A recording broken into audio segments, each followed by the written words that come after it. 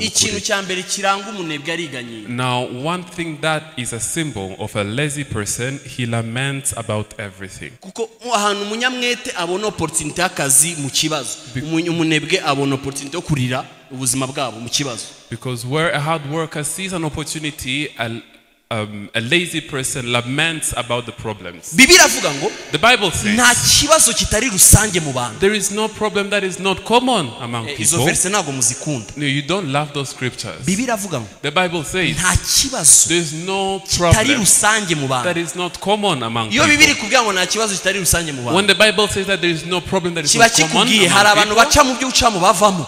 it means that there are some people who go through the same thing that you go through.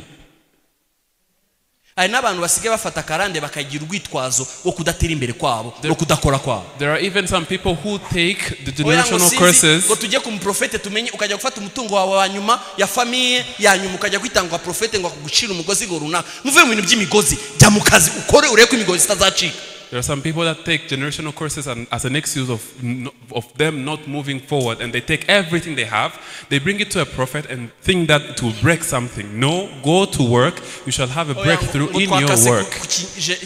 Reka mbabwire ibintu byo gucagagura imigozi at a certain point byahindutse business hano makozi y'Imana. Everything that concerns Iyo migozi mucita or gicika ni yahe? breaking chains, it has now become a business for some people out there. Mafi imigozi ni yahe itagishira.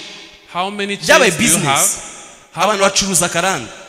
Reka duce karande, duce karande. Umukozi w'Imana wese utazi igisubizo cy'ikibazo cyakubwira ngo ni karande. Every man of God or every person who doesn't know what your problem is, Ndabeshe ndavugisha ukuri. he makes an excuse of Duhora twohereza being a umuriro. generational curse. And we always send fire.